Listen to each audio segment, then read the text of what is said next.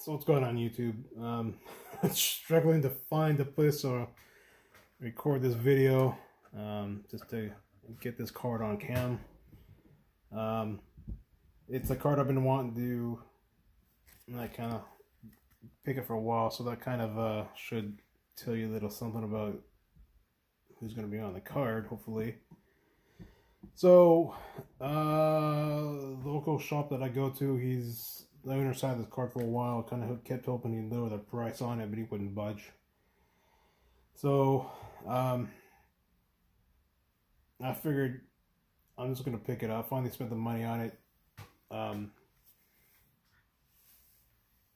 Other places like eBay, I've been looking, and they want a lot more money for the card, or it's all detached. So I'll just set it down. That way you can kind of take a quick look at it. Trying to get this thing a little closer and trying to find a place so I can record it and not get any glare. So that's actually how much I paid for it. I didn't want to pull it out of the top loader and put another clean penny sleeve on. So I figured I'm going to send this card eventually out to get graded. So I'm just going to send it out this way. I hate the PSA process where if you want to get a card graded, they want it in a top loader. So I think that's why a lot of cards come back with lower grades, because people got to get in the top loader. So I figured this is in this one, I'm just going to leave it as it is. I've seen this card on eBay, then it's either graded or detached or not very good condition and worn out. So I figured I'm just going to leave it this way. 1980 tops, you know.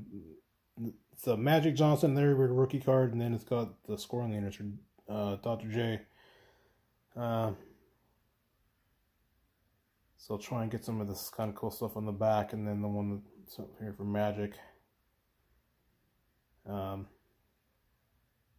So I'm not sure what it came out in sometime in 1980. I'm not sure when. So obviously it had to have been after the season ended, because it's got all the games and scores and all that for the players. So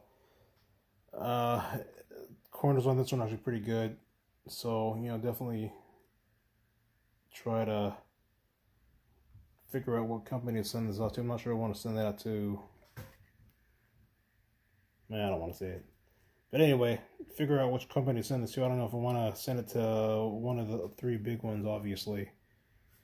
So I haven't decided which one to send it to. So one of these days, I'm saying the same thing over and over again. One of these I'll send this thing out, but like I said, been wanting to pick this thing up for a while, and I figured, all right, I'm not gonna find one in this good condition for this price, so I might as well just spend money.